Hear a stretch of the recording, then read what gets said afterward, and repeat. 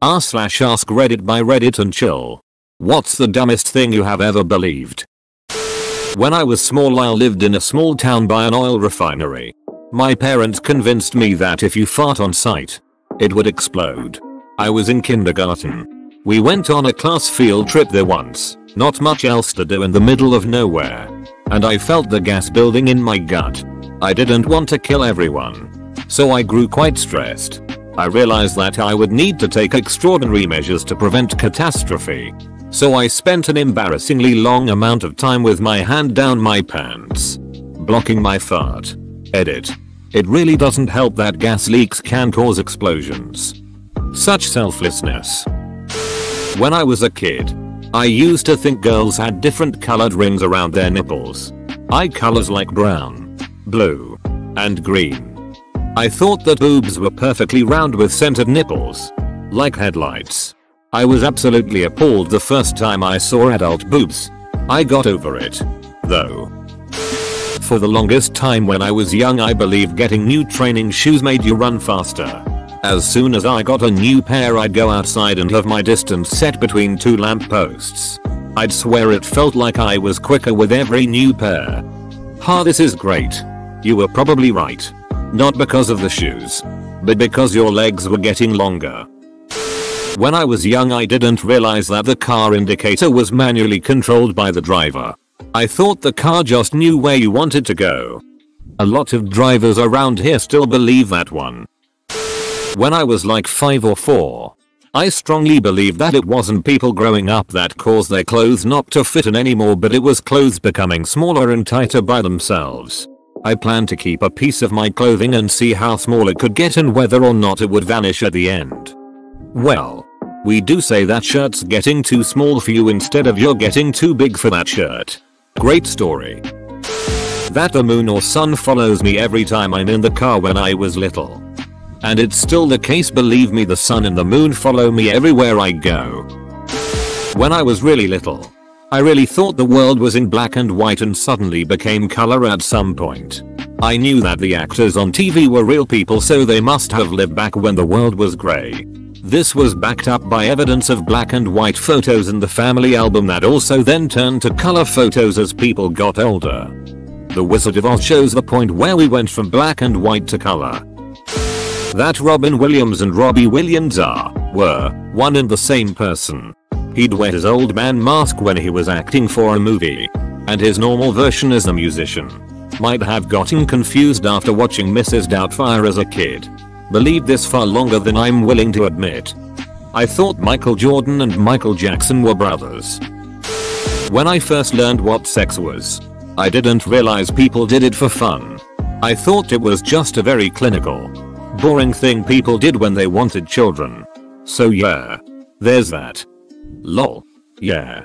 When I first told my son about it, he said something like, "Wow, you must really want a baby if you do that." Not me, but my friend.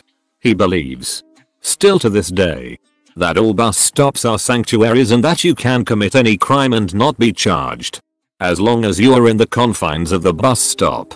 Mind you, we are both 27. I have no idea where he got this from. But when pressed about it, his answer is always this: "Dude, that's why you see so many people at bus stops shooting up heroin and smoking crack meth. They can't get in trouble there, and if they OD, the ambulance knows right where to go." To which my response is, "You're an idiot. Drugs aside, what if someone murders someone else at a bus stop?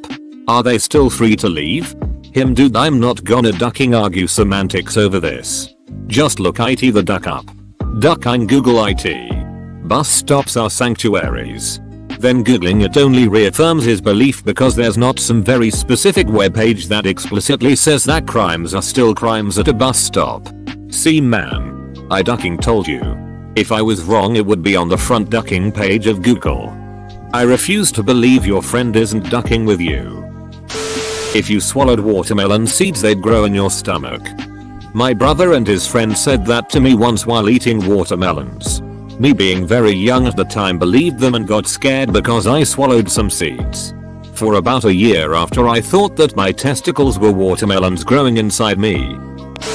My dad drove over Rumble Strip when I was young and I asked what they were for and he said so blind drivers know that a stop sign is coming up, and I believed that for like 4 straight years until it finally clicked.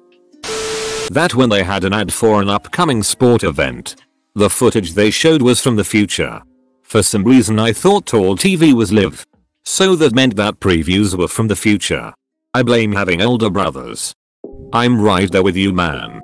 I for real thought tall TV was happening right then and there. And those a-holes that kept interrupting with the same commercials. Why didn't they choose a different one? There was a light ERP fountain near where I lived when I was a kid. The lights changed color and everything. It was pretty awesome for a kid. My dad told me that a tiny little man was sitting in a tiny little room under the fountain.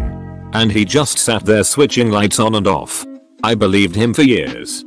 Edited to add that my dad will be thrilled to know that his bullshittery got gilded. Thank you. Something about tiny men parents loved saying. Mine was there was a tiny man in the stereo controlling the music. That several meant 7. I thought a few meant 13. My grandpa had given me a few sunflower seeds. So I counted them so I would know how many a few was. Later I couldn't understand why my mom got so mad at me for taking 13 cookies when she said I could have a few. Putting batteries in a flashlight backwards sucks light. Thanks grandpa. You got me. Came to find out he got my dad with that one also when he was young. Fun fact. LEDs generate power when you shine a light on them. As long as you are not already powering them. When you have sex, the guy puts his thing between the girl's tits and somehow sex happens. I only realized I was wrong when in 6th grade science it didn't make sense fish could do this underwater. This same day I became a man. I hate to point out the obvious. But another nail in the coffin of this idea is that fish don't have tits. I believed women did not have belly buttons till I was 4 or so. I was raised in rural Mississippi. Born in 1966. Very conservative culture. I had only seen my mom's body. I'd taken baths with her when I was a wee lad. My mom was overweight. And as far as I had seen, she did not have a belly button. Therefore, women did not have belly buttons. That stoplights changed colors when I said please and thank you. I may have been an idiot kid. But I'm at least a very polite adult. They only respond to turn ducking green already. I used to think that actors were there waiting to perform movies shows every time I wanted to watch it. I always wondered how they got it perfect every time and were always available every time I popped in my favorite VHS tape. Sometimes I'd watch closer, hoping to catch an imperfection. Same here. I can still feel the confusion I felt first time I saw the same actor in 2 different movies at the same time. My sister told me when I was really young that if I used girl shampoo or shower gel I would turn into a girl. I believed her until I was 14 because I just assumed she would never lie to me. Which is also a dumb thing to believe. That in the old movies when someone was killed, they actually died. My sister explained to me that people used to volunteer to die so the film could be made. Same here. I thought that the actors were so brave for volunteering to die. Batman was named Batman because he was raised by bats. And that cat's actually had 9 lives, so if you tried to kill a cat it would literally die then come back to life and go about its daily routine until all lives are wasted. Believed all this shit during up until my teens. How many cats did you kill so you couldn't watch the resurrection? Back in college, I read this article about a South American tribe that had made complex computers using a rope pulley system. I excitedly told some people about it, thinking it was really cool. Only later did I realize that the tribe's name was a pun on April Fools. I felt like the biggest idiot around for believing it. This just reminded me. I once turned on the TV as a teen and saw a documentary about space was running. So I kept watching. They were talking about SETI and how we send messages to space. Then they mentioned how we once detected a signal that was kind of suspicious and how they investigated it. They ended up decoding it and found that it was very obviously of extraterrestrial nature. They interviewed researchers who speculated the possible meaning behind it. It was all very serious and down to earth.